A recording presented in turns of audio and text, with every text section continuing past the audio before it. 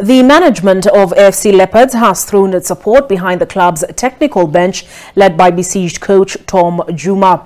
In a statement on Wednesday, the club's National Executive Committee said they have confidence that the Juma-led technical bench will lead the team in achieving its goals. The club called on its fans to be patient with the technical bench and continue supporting the team. A section of the club's fans had demanded for Juma's sacking following the poor start to the 2023-2024 FKF season. Ingwe are winless in 3 matches.